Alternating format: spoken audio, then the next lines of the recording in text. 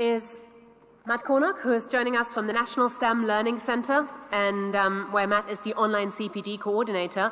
And our second session in this half an hour is the enabling professional development by letting go of the pedagogical paradigms. And please put your hands together for Matt. Warm welcome. Thank you very much, Maren. My role at the National STEM Learning Centre is the online CPD coordinator, and that means I'm responsible for the learning design of the online programme. I'm also the programme manager. So I spend all my day thinking about how we can improve learning design for our online participants. And our participants, they are teachers. They are teachers in schools and colleges around the UK, and of course our international audience, because all of our online courses are available on the FutureLearn platform. So our programme looks like this. We have over 20 courses. Most of them are free. There's a couple of paid ones for small cohorts, but most of them are free, and they've been developed mainly over the last 2 years. We had 5 courses that we started with about 5 years ago, and then I joined 2.5 years ago, and we've been rapidly upscaling the amount of online courses we have so that we can create professional development pathways. And that, I think, is an incredibly important part of any online programs, to have a pathway so that professional development isn't just a one-hit wonder. There's a journey that people can go through, and we can support them through that. So the big numbers then, last year we had 50 course instances, 57,000 enrolments, 109,000 hours of professional development delivered. And that is actually quite an achievement when you consider that myself and my colleague Karen, who are solely responsible for the online programme. We bring in a lot of people to run the courses, to write the courses, but there's just the two of us that keep the lights on. So this session is a reflective session, and it's a reflection on some of the ideas that have influenced how I view online learning design for MOOCs. And I'm actually going to stop referring to MOOCs. I'm just going to say open online courses, because I think the scale of a MOOC varies considerably. We could be looking at 100 people, we could be looking at 5,000 people. And that's the sort of range we get in our courses as well. And these ideas that have influenced me characterize the type of learning that's been designed for and typify how pedagogical approaches for face-to-face and online might not be able to be labelled in the same way for the open online course area. So I've been grappling with this dilemma that learning design is not necessarily the learning experience. It's an obvious point. And as I stand here today, I think, crikey, it's taken me that long to come to that conclusion. But this issue has started to pose very existential questions for me as a learning technologist about the role of learning design, the theoretical basis, learning outcomes-based activity. And as I explored the literature, particularly around open online courses, I became increasingly sceptical about how particular pedagogies were being evidenced in open online education.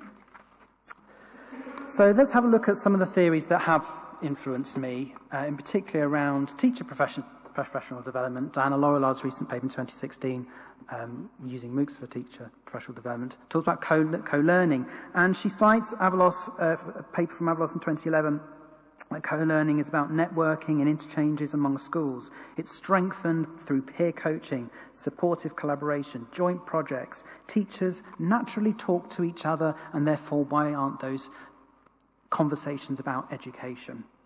Now, within the STEM learning ecosphere, we have a network of partners across the country who do this on a face-to-face basis. One of the big things for me at the moment is to make sure that online and face-to-face are blended together and really draw upon the value of that. And that's where that network and interchanges among schools are taking place. But is that networking, are those interchanges actually taking place in online courses as well? And we'll have a look at what that might be happening there. And Laurillard relates the idea of co-learning to communities of practice, and through MOOCs that have curated digital resources and orchestrated collaboration. And that idea of orchestration of collaboration, that people are working together in an orchestra to come up with a great output, I think is incredibly important and valuable. Monica Lewis in 2017 and her colleagues looked at a study in the Netherlands, not necessarily for online courses, but for teachers' professional development choices, about how they are self-directed in their learning and the range of aims that these teachers are trying to achieve. And the same applies to HE lecturers as well. So when I'm talking about teachers here, you can also think about the colleagues, if you're working in a university, about who you're working with. Whether they're newly qualified, they're mid-career, or they're very, very experienced, the types of things they're looking for are activities that help them to reflect on their practice, to keep up to date, to experiment. Technical things like managing the classroom, getting to grips with the subject matter that they're teaching, and student care. So these are all traits of professional learning, and in the teaching sector in the UK, there's DFE, Department for Education guidance, on what the professional learning standard should be. And key to that is sustained and embedded practice, which is another reason why we can't just have one-hit wonder workshops or anything like that. There has to be a journey, a longer period of development, and online is perfectly situated for that, because you get courses where you can try something out, put it back into your practice that week, get a bit of feedback on it from your mentor online, do a bit of reflection, try something out next week, and do that across a whole term. You sustain that in a journey by linking these courses together. So these are the traits of professional learning, but how are professionals actually supported in adopting those traits? Our approach at STEM Learning is to have structured points of interaction in all of our online courses. We have the sharing of ideas as key to the learning activities. All of our content is evidence-based, whether it's academic research or whether it is through practice itself, the idea of action research, ongoing reflection, which we have reflection grids each week for our learners to complete, and action planning to sustain the impact. What they're going to do, what they're going to take away from our course, and what they're going to do next week, next month, and next year. And this is what we do on FutureLearn. We have that weekly structure. We break the structure down into sequences of steps, pages of the course that meet mini learning outcomes, if you will. We have really high quality video. We go out to real schools, film their real classrooms, interview teachers, talk about what they're doing. We use quizzes not as a mechanism for assessment, but as a mechanism for delivering content, to challenge our learners' way of thinking. We have expert Q&As, asynchronous Q&As, learners post their questions and we get a response. Sharing through Padlet for anything that can't be summarised in a short 500-character text box on FutureLearn, so things like lesson plans, could be videos. We have some excellent videos of teachers and technicians demonstrating what they're doing with their classes and their practical work in science. We have our own high-quality demonstration from the National STEM Learning Centre, and we also have, fundamental to all of this, of course, is the social learning pedagogy, those discussions, those constructed activities, those orchestrated collaborations. But we're trying to address here a range of learning needs. This is just from one course. These are the different learning needs that these teachers have. Want to know more about practical work in science, want to be able to meet the assessment criteria, help their students meet the assessment criteria, want to be able to evaluate their own practice, know how to evaluate their own practice, and want to be able to relate their content to the real world so that students have that relevance of what they're being taught. And if they're new, there might be a non-specialist, an increasing proportion of the teaching workforce are teaching subjects they don't have a degree in. It's not the same in academia. And that is a key area for us to support. And that all wraps up with confidence. And confidence is the tricky one. We always aim for our courses to build confidence in our participants. But how do we measure that? How do we make that a learning outcome that we can actually measure? So I think there are some contradictions in open online course design, and that goes along the lines of trying to meet everyone's needs, but also having a very clear structure to a sequence of activity. All of our courses have a weekly structure. They're linear in that respect. But we have designed them specifically that you can, if you know how, I think is the question I'm going to come to, you can choose the different activities that you want to meet your own development needs. But how do we do that as a design process? That's not a design process that I know of very well. And we got ideas of personalisation of learning where you can have these crazy maps and find your way through. But there's still a big challenge, and it was made by Kate Lindsay earlier in the session here, about supporting our learners to be better learners, essentially. We've also got individual times. If you join before the course starts, you're more likely to complete, because you might not be part of the cohort if you join later on that's already had the discussions. So how do we account for the openness of that timeline, and how do we still build in that socialisation? How do we make openness of access whilst also making sure that all of our learners have that self-efficacy to be able to learn with us? So what do we normally see in all the literature? Retention graphs. And these are 4 retention graphs from a selection of courses that we run.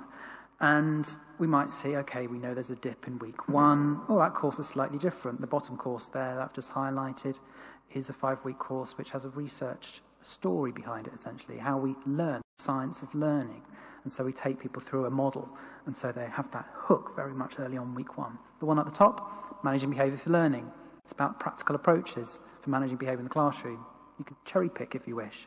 So there's naturally going to be a drop-off. 3-week subject specialist course, a few bumps here, a bit of a bump at the end when you've got a Q&A. What does that actually tell me about what my learners are doing, the decisions they're making?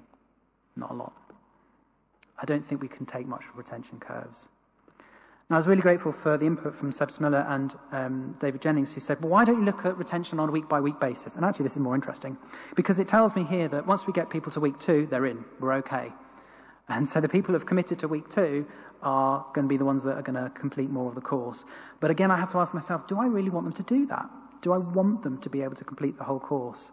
Do I need them to be able to complete the whole course? And that focus on retention is still driving a lot of the discussion. So again, we can look at the blobs on the graph. So open online course success measures need to focus on outcomes, and I believe we need to let go of retention because the outcomes are more important, I think. What a teacher is going to do with the course is more important. What one of our learners is going to do with the course is more important. And this is summed up beautifully by De Boer and colleagues in their 2014 paper, that MOOCs, open online courses, have loads of data, but it's the diversity of user intentions, their backgrounds, the unconstrained asynchronicity of their activities. What a wonderful phrase. I mean, that's just telling me that there's no way that I, as a learning designer, can control when and how and why a learner is engaging with my course.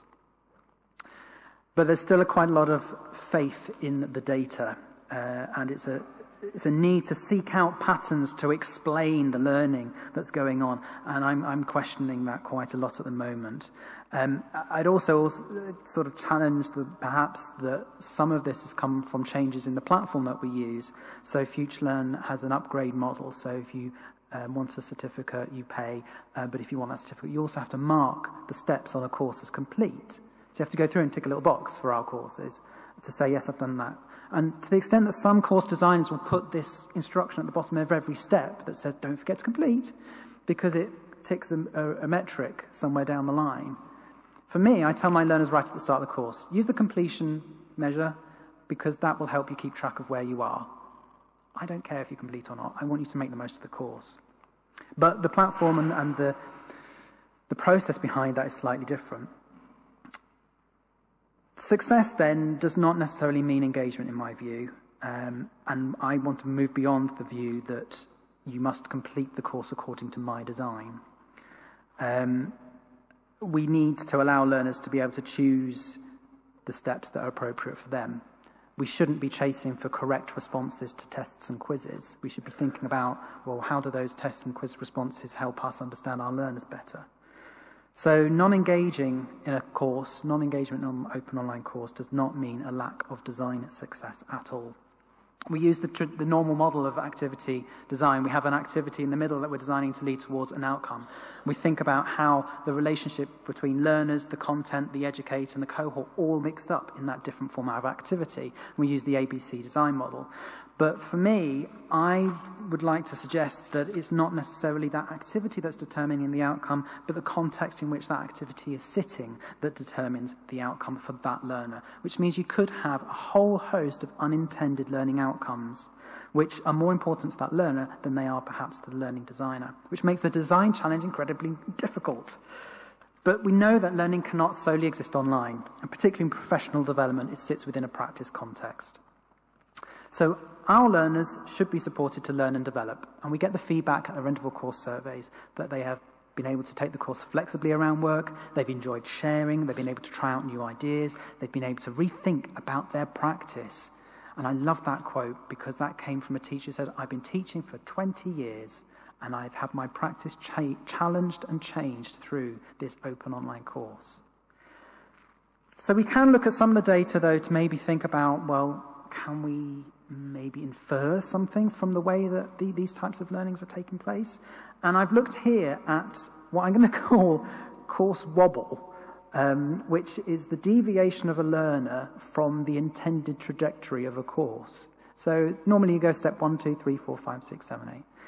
If you're a wobbler, you might go 1, 4, 11, 12, 2, 3, and so on, jumping all over the course. And I find that interesting because that really shows me, are learners making decisions about missing steps? Are learners making decisions about, okay, this isn't relevant for me, I don't need it? Or perhaps they're saying, oh, this might be interesting, this might be an unintended learning outcome. And we see a weekly spike, so learners jump to the first part of each week, and that's probably triggered by the weekly emails that the Future Learn platform sends out. But in a 3-week course, those spikes aren't as pronounced, but we do see some patterns happening at the start and at the end of this particular course, again, due to the interventions we put in to do with synchronicity. And I don't mean synchronicity in terms of people being online at the same time, I mean things that are stuck at a particular point in the calendar, like our Q&A with an educator. And that forces people to skip ahead. So there's some interesting ideas about rhythms and learning routines, but most participants will take the course in a linear pattern. So if we're trying to encourage our learners to identify their own needs and use the course to meet their own learning needs, why are they taking the course in a linear pattern? Very few participants will also start elsewhere than at the beginning. I had a look at 4 courses last night. 10 to 13% of people will start the course anywhere else than at the very beginning. That's a very, very small percentage when we're thinking about people making their own decisions about what needs they're trying to address. Social learning. The platform is all about social learning, but it doesn't necessarily mean it has to be restricted to social learning activities. We know that maybe 20 to 30% of learners are commenting, and commenting perhaps has a relationship to completion, as it does responding to others, as does receiving a response to others. But of course, as Swinnerton and Hotchkiss and Morris said in their paper on this exact issue, that completion and commenting are intrinsically connected. You cannot use measures like this to measure the success of a course. You cannot use measures like this to measure success of social learning, because the more you complete, the more opportunity you have for commenting. So they're the dependent variables to begin with. And most comments are not replies, but does that matter? Anecdotally, the quality of the comments on our courses has improved over the last 18 months, and our mentors have said this, because we made changes to the course to facilitate this. And the comments are becoming more thoughtful, they're longer, which the mentors delight in, because it gives them a lot more rich data to play with, to extract themes and ideas. And we're getting fewer of the, oh, that's a nice step, or great video, getting fewer of those and more thoughtful comments, which is great. They're reflections on that teacher's practice, and they're using the platform not necessarily to talk to someone else, but as a way of capturing their development. So in terms of planning to engage with the professional development as well, the data shows us that if you, as I said before, if you join the course in advance of the start date, you're more likely to complete. And I'm also looking now at whether there might be something to do with the time difference between steps. So if you engage in all the course in one day, how does that change your completion perhaps, or other metrics that we can think of, performance on the course compared to someone who takes it over a much longer period. And the outputs we have from our model, our approach, and our challenging of sticking to rigidly to a single pedagogy are shown through the outcome surveys. And I have to admit now, these are obviously people who have completed the course or have completed enough of the course to get to the survey point. But we see here that 98% of our participants say there's been a positive impact on themselves. 80% on their students, 63% on their colleagues back in school, which when you consider most of our participants are probably taking these courses individually, well, there's a lot of work we can do there about that blended model of embedding these courses as a structure for schools to use. So impact on their practice, but also improved understanding of the subject matter of the course, changing their practice, the course is relevant to them, and it's a good use of their time. How have I met all those differing learning needs through a course that we've designed 6 months prior? These are questions I don't yet have the answer to. But we know that they like the structure, they like the discussion, they feel more confident. That's a feeling. How can we design learning for a feeling? Seeing the practical aspects and feeling part of a community. So I'd like to conclude by saying that I think pedagogy should be open too. When I first started this role, I said I had to rethink everything I knew about online learning. Social constructivism, communities of practice. They just don't work the same way in a course that is only 3 to 5 weeks long and has essentially got an anonymity cloak for our learners. The data shows by the absence of engagement as much as evidence learning paths that pedagogy is open. We shouldn't read too much in the data. We should think about the outcomes and the outputs from that learning experience. So to conclude, I'm very much steered by my own professional viewpoint, what I believe about education. I believe it's very much situated within a context. I believe that social learning is important because it helps you to relate ideas to your context. I believe that discussion is important. But they're my own prejudices about what I believe is right. I always say that our online courses are not online textbooks. Absolutely not. That is not the type of online learning I want to deliver. But how can I convey my prejudices about pedagogy to our learners? And I have to acknowledge that my way isn't the only way. Learners might be dipping in just for 5 minutes and being able to take something out of that.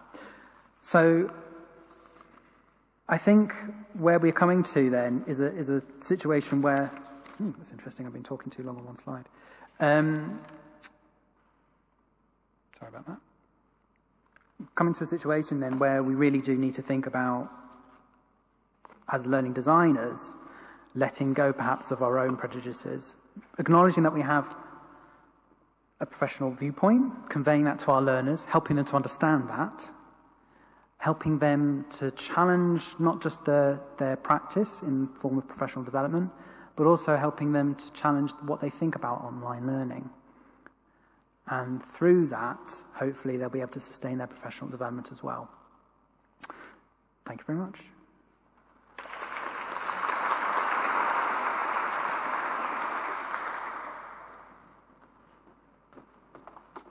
Thanks, Matt. That was a really interesting talk. We have a roaming mic here as well. So please do either post your questions online or raise your hand if you wish to ask a question in person. Matt, one of the things I'm really curious about, I'm just going to use my chair's role to ask you the first chair's question. prerogative. What is kind of the next step in this development? Yeah. You've talked a lot what's been achieved. Where do you see this in 2 to 3 years' time? Where would you like it to go?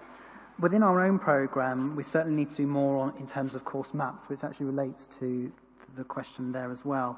And I know that the course maps approach has been explored by Grania Canola as well in terms of helping learners think about the types of the guidance they need about how to learn, but the types of activities that are available to them, what type of activity they want to engage in, how they're going to be supported through reflection. And we put in our courses already extracts from Diana Lollard's conversational framework as well to help them think about the types of comments they should be posting. So that was one of the changes we made recently over the last 18 months is to think, well, can we encourage our learners to be more thoughtful in their engagement? And they have embraced that. In terms of where online learning and professional development needs to go, it is definitely a blended model because we want to be able to equip our online learners with the capability to understand how to use the online courses to support their departmental needs. So if you're a teacher in a school, what are the needs of your context? How can you cherry pick what you need? So there's almost a level of metacognition that needs to wrap around all this as well. And I think the same would apply in university contexts, where I have worked at university before quite extensively, so I know the sort of the challenges that you face, and I think that the most valuable part of working in a university in the learning technology role is having those conversations with the academic staff, and you need to make time for that because you understand what they're trying to achieve through their learning. So you need to wrap your professional development around that particular context or enable them to make those links. Great. Thank you very much. Anybody raising their hand? No, we have some questions online. So how do you encourage to explore different pathways through the courses, or do you encourage that? So that's what we're going to be looking at the moment with the course maps. But as I was putting them together with some colleagues, I was debating, well, should we do course maps based on activity? Should we say, okay, this is a reflection step, here's a discussion step, or should we say, Is it a video? Is it video classroom footage? What's more likely going to be useful for those learners? So it's still something I need to unpick. And I think that there's an interesting point there about encouragement of your learners as well, related to that, because you want to encourage your learners to be able to work their way through a pathway and see the links between courses, but also buy into that idea of sustained practice as well. Yeah. So right. I presume that's a question on how do we encourage learners. It comes to looking at the outcomes. It's sharing what people have achieved previously. But one of the key parts of our online courses is the mentor facilitation. All of our courses have it. And they do a video diary in some of our courses where they pick upon some of the key points that cohort has raised from the content. And that's been incredibly valuable for the learners to see the links between the content and their context. But we also encourage our learners through not necessarily reward mechanisms, because the reward is actually the changes in practice in the classroom. So that's how you encourage your learners, by saying, and by learners we mean teachers, we mean academics in this context, is by saying, well, look what's changing in your practice, look what's changing in your classroom. So having something that's small, an easy win to begin with, before you go into more depth as the course progresses, that's how we try and do it. Thank you very much. I think we have time for one more question, if there is one. Or maybe if not everybody is sufficiently hungry that it's nearly time for lunch. So an opportunity now to ask any final questions. Oh, there's one more. So in your opinion or experience, what can't you teach through online learning? I think that's a nice way to finish before lunch. I think you can teach anything through online learning, but it is the activity that doesn't always work online. We had this wonderful debate when we first started on this journey at STEM Learning with my colleagues in the subject expert team. What works face-to-face, what doesn't work face-to-face, what works online, what doesn't work online. And so you come up with a whole plethora of different types of activity that will work in these different situations. But I think you can probably teach anything probably apart from... No, I won't be very specific here, but there are some relationship building approaches that, like human-to-human development skills, that I think you can deliver something online, but you have to link it back to the face-to-face environment. You have to have that face-to-face practice opportunity. You can't build relationships with your students just by reading or completing activities in an online course. You have to have that link between the two spaces. Thank you very much. And talking of links between people and in spaces, we hope that you will all join us for lunch downstairs now. We're just 5 minutes ahead of time, but please put your hands together once more for Sarah, Neil, and Matt.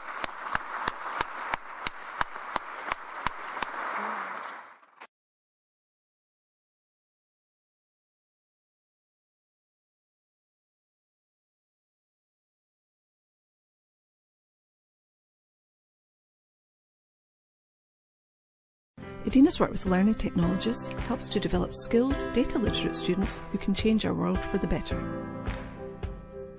Teachers and students can develop and share coding skills with Notable, our Jupyter Notebook service. Our Digimap services deliver high-quality mapping data for all stages of education. Future developments include a text and data mining service, working with satellite data and machine learning, and smart campus technology.